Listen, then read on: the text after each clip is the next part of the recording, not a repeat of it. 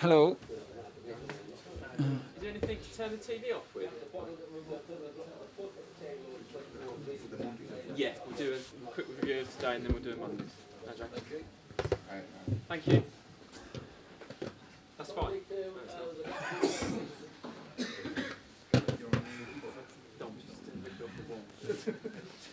Alright guys, we're going to do a quick review of today and then we'll do it Mondays with the 22:30 embargo for tomorrow night on it. So if you want a question, just raise your hand. You want to start?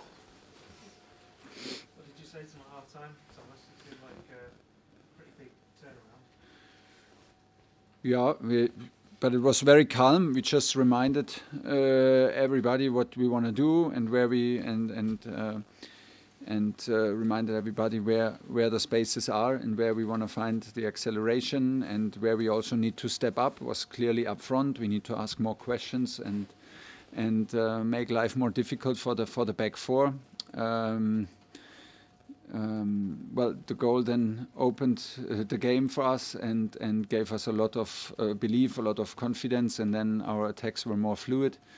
And we were absolutely more decisive, so it was well done. I mean, on one hand, it was very difficult because the pitch was so dry, we had a lot of ball possession, but it was difficult to accelerate the game. It was somehow always stuck between our legs, and once you pass it, it's already 1 second too late, and the spaces are already closed.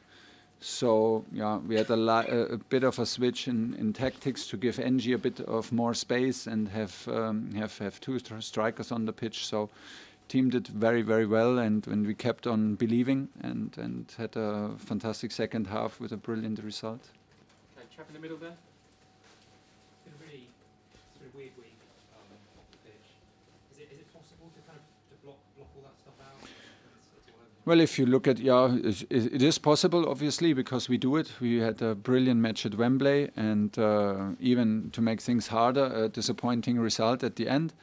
But still, I think 3 days later, only 3 days later, we were at Luton, a total different setup, total different environment and circumstances.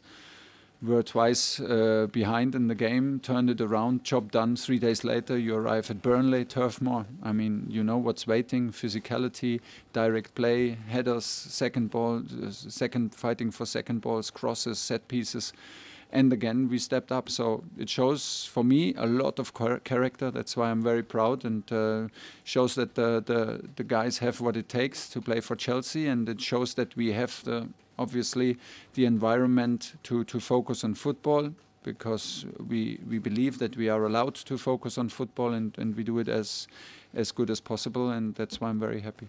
Adam? Thomas, you must be delighted to have Reece back and starting again after. Yeah, I mean, you know, we missed him such a long time that you get used to it. I mean, it was like 9 weeks, and in these 9 weeks we had, I don't know, 20, 25 matches or something like this, and you're constantly trying to find solutions, and the team finds solutions, and we do it as a team, of course, and we manage to win games and even title in this period. But once he is back and plays 3 times, and first time from the beginning, you see what you missed. And this is such huge quality, and it's very impressive how decisive he is from in training and now even in the games.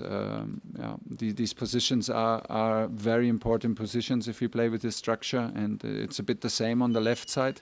So it puts things into perspective when you see what we missed, and I'm very happy for him that he came back like this.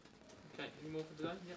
Thomas, at the start, just ahead of kick-off, they were doing the solidarity with Ukraine. It's obviously a very touching message. I'm sure you'll be aware by now, a number of Chelsea fans started chanting Roman Abramovich during that solidarity minute. It's not the moment to do this. Yeah. What's your view on that? Well, listen, if we show solidarity, we show solidarity, and we should do it together. We take the knee together. If important person from other clubs or from our club unfortunately die, and we show a minute of respect, it's not the moment to give other messages. Then it's the moment to show respect, and we want that we do this because this is what we are also as a club. We show respect as a club, and we need our fans to to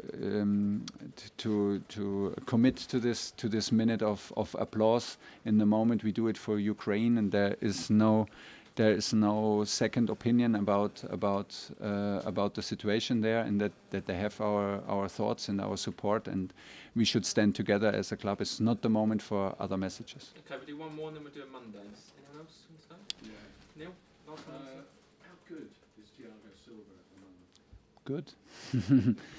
Yeah, he's good. He's good. You know, he's so professional. I mean, the dressing room are not so big here, which is not a problem. But then you're in the dressing room for an hour 15 and like 40 hours with the team, and you're so close because you're not in another room and something. And you see, like even today, even if I know him from Paris in such a long time, you see the focus and the how professional he prepares for every single game, and that's why he can perform like this.